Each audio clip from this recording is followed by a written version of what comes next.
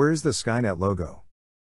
Chinese robotics firm shares terrifying video of its four-legged robots moving in unison. A robot takeover is the plot of many science fiction films.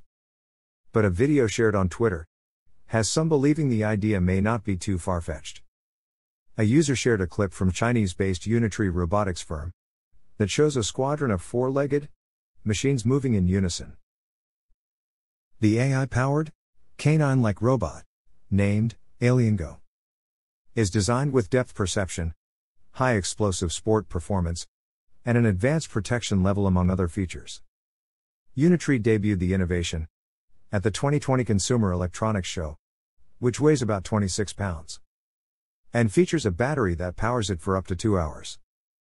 Aliengo, however, is prized on its speed. It can walk about 10 feet per second or 7 miles in 1 hour.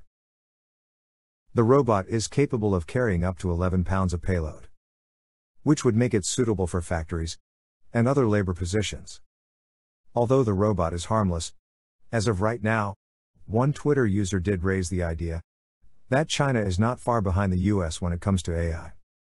Groen said Beijing is ramping up its Made in China 2025 effort, which is a state-led industrial policy that seeks to make China dominant in global high-tech manufacturing and aims to be dominant in the AI space in 2030, Defense One reported last month.